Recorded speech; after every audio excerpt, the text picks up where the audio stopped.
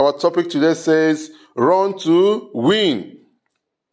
Run to win. Let's see 1 Corinthians 9 verse 24. It says, know ye not that they which run in a race run all, but one receiveth the prize?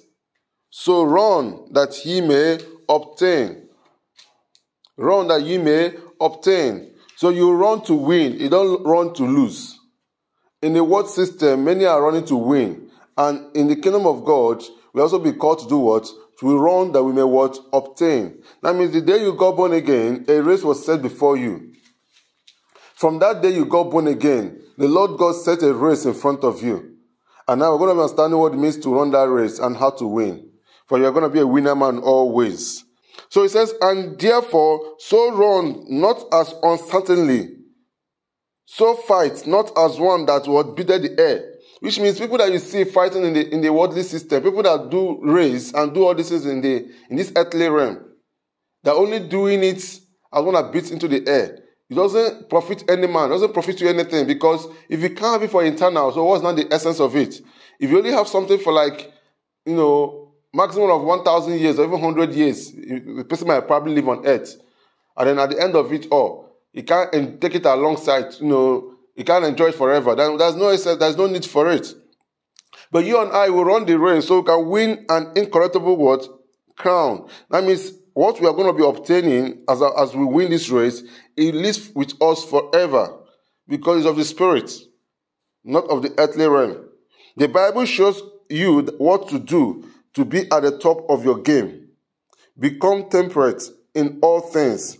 Exercise self-control.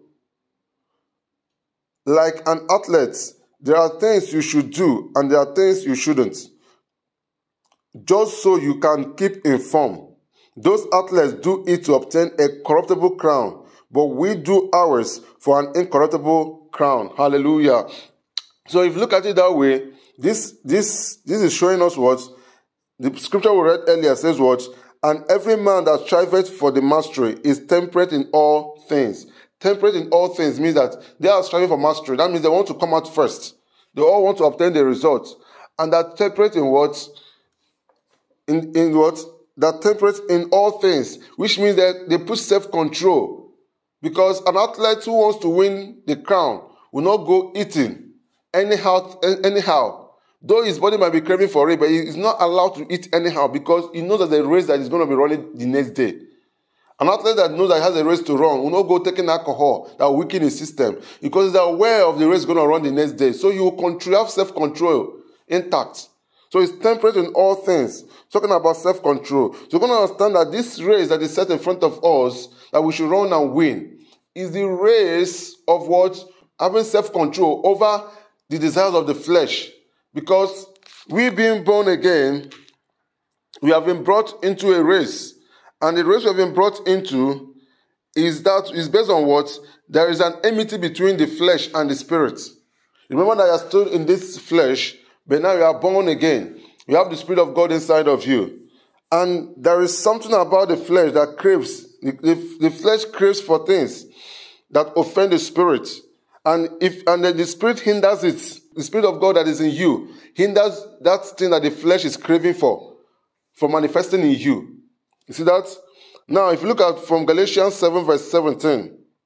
Galatians chapter 7 verse 17. It says, when your self-life craves the things that offend the Holy Spirit, you hinder him from living free within you.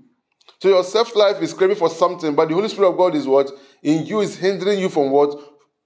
Fulfilling the desires of the flesh. And the Holy Spirit's intense cravings hinder your self-life from dominating you. So you see that there's a fight between your flesh desires and the desires of the Spirit of God that is in you. That have come from the Spirit of God that is in you. Now, reading further, it says, so then the two incompatible and conflicting forces within you are your self-life of the flesh and the new creation life of the Spirit. Your self-life of the flesh and the new creation life of the Spirit. So you now have the choice to make. Which one where do you yield yourself to? Because there's a race set in front of you. All of us are called to run this race, to obtain the prize. So you are the one to put what? Temperate in all things. Put self-control in place. Just the way a man, an athlete, will not go eat anyhow thing because she understands or he understands that there's a race in front of him or she. So you have to put self-control intact so that you can run and you can run to win. You will not run to fail, you will run to win. Hallelujah. Okay. Now, if you look at the book of Philippians 3, verse 12 to 13, it says, I admit that I haven't yet acquired an absolute fullness that I am pursuing, but I run with passion into his abundance so that I may reach the purpose for which Christ Jesus laid hold of me to make me his own. So you run with passion into what? His abundance, so that I may reach the purpose for which Christ Jesus laid hold of me to make me his own. I don't depend on my own strength to accomplish this. However, I do have one compelling force.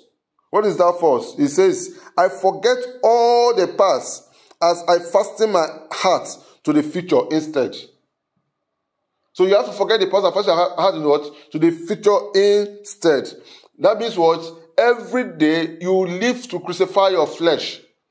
Every day you live to yield to the Spirit of God.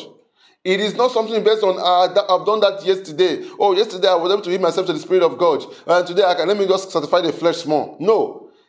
You don't give any room to the flesh. You put your flesh under, you walk under self-control. Put your flesh where you must be. The cravings of your self-life, of the flesh, you put it where it must be, so they can yield totally to the things of the Spirit of God. Every day is a new day. Don't depend on what you have done in the time past and say, yes, I've done these things in time past. That's what the man of God is showing us here. He says what? However, I do one compelling focus. That's one compelling focus. And that focus is what? I forget all of the past as I fasten my heart to the future instead.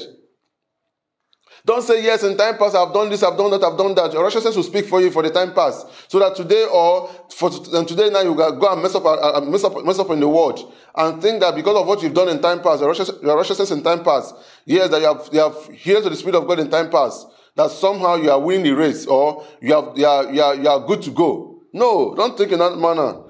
That means what? Every day is a new day. We must run to win.